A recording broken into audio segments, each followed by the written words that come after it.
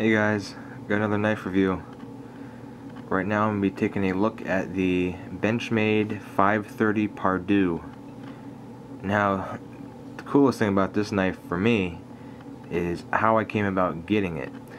So I was in Gander Mountain gun shopping over the weekend, and I just happened to look into the knife counter, and I saw a lone Benchmade box in the bottom of the counter.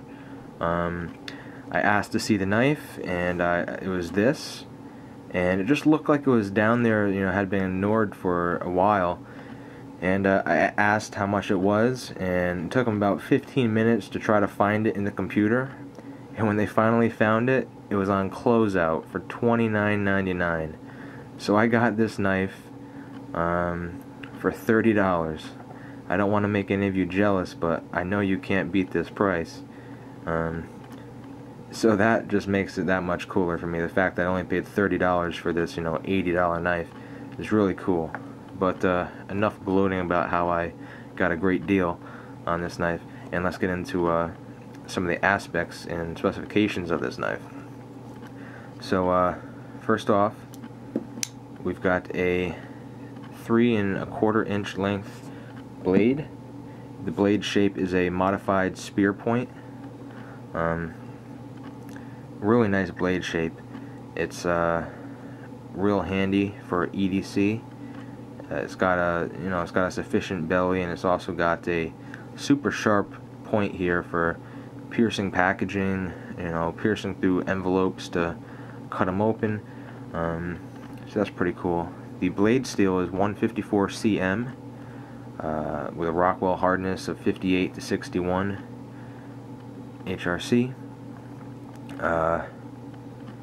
So I've never had a 154 cm blade steel, but supposedly it's a pretty good steel. Supposedly it's an older steel, but nonetheless pretty good steel. So as I said, it's a modified spear point blade. Has ambidextrous thumb studs. Obviously you've got the Benchmade axis lock here. It has Grivery handle scales. It's also got they're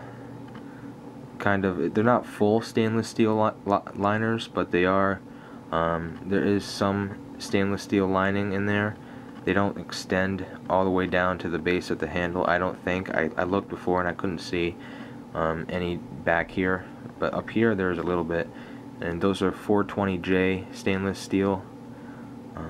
It's got a nice black pocket clip here. I wish it was a little bit more deep carry. I wish it came up here, but I'm not complaining. It's a pretty good pocket clip. Nice retention. As I said, the blade length was 3 1/4.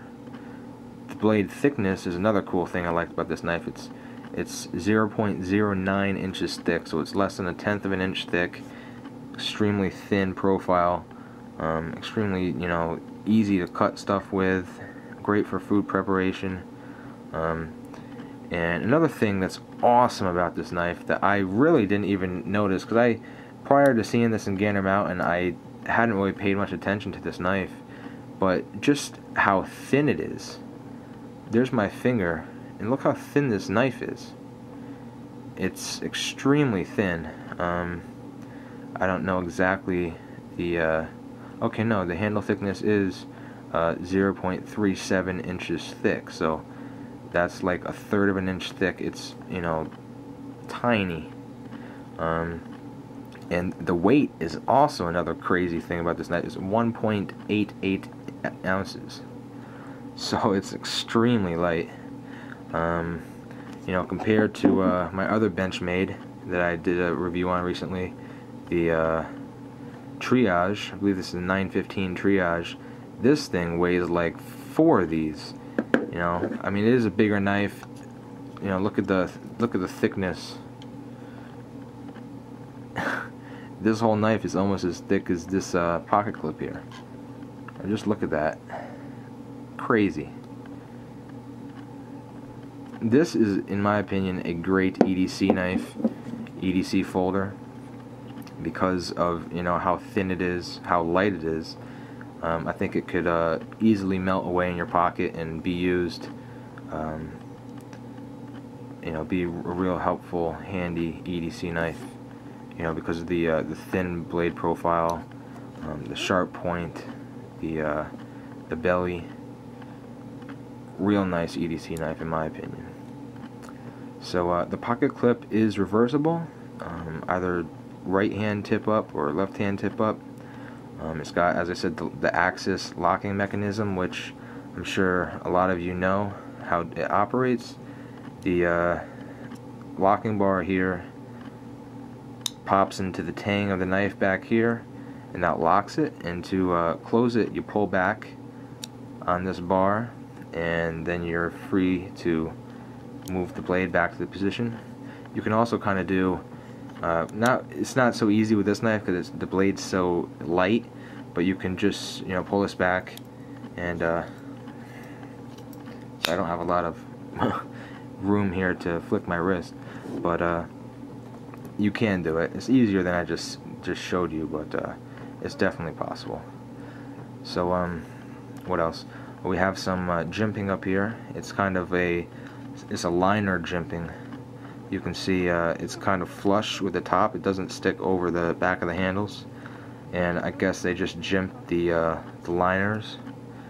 It's not really that functional, but I mean, if you put your thumb there, you can feel it, but it doesn't really provide. Actually, you know, back here I feel like provides more traction than up here because there's more surface and more friction buildup.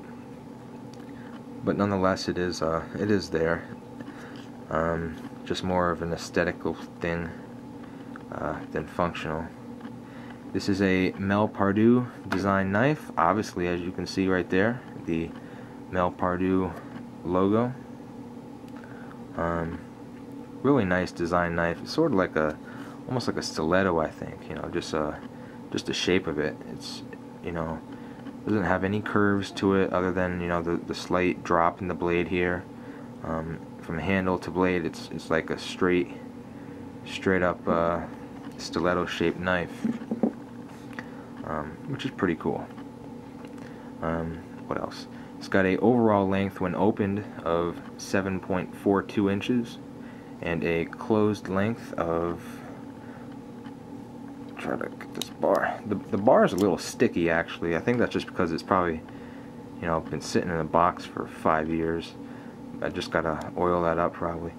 Anyways, it's got a closed length of 4.7 inches. You can see compared here to the Triage, it's a little bit smaller in length, definitely smaller in height, and most definitely smaller in width. So this is a really great EDC option, I believe. That would be a primary use for this. I don't think it would be a good tactical knife. I mean, it does have a nice sharp point that would be superb for stabbing motions and whatnot, but the blade is just too thin.